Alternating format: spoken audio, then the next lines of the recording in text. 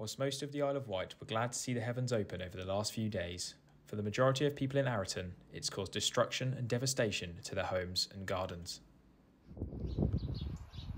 What once were gardens in bloom are now mud pits after a torrent of water cascaded its way down into the properties in the village. People's belongings destroyed, the mammoth clean-up task is already well underway, with brooms, jet washers, wheelbarrows and shovels all put to work.